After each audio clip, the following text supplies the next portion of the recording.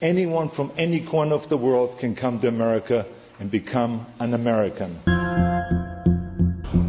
Como todos vine de manera ilegal. We are still struggling with that identity, and more broadly we can identify who we are as American inclusiveness. I think we'll begin to eliminate more of that discrimination barriers. And it seems to me all the new arrivals have always had challenges.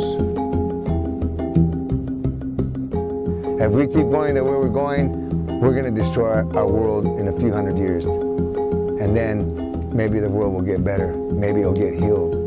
Because without us here, it will flourish. And it will heal itself. And we'll see what happens then.